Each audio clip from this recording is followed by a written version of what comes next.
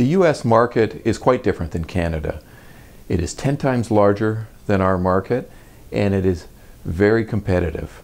Companies that are thinking about entering the U.S. market should gather market intelligence. They should get the appropriate business and taxation advice before they enter the U.S. market. When making sales across the border, companies need to understand their entitlements and their obligations to U.S. sales and use tax and to value-added tax in other jurisdictions. Documentation should be kept on hand for the tax-exempt nature of international transactions.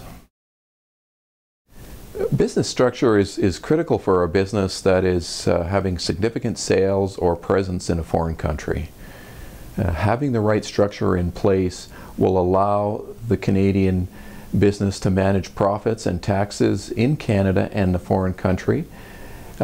It will help insulate against the threats in the foreign country, and it can help with the marketing strategy. Many Canadian businesses make the incorrect assumption that foreign taxes don't need to be considered because they're a Canadian entity or individual. Even though Canada has international tax agreements with most developed and developing countries, there still may be an obligation to pay foreign country tax.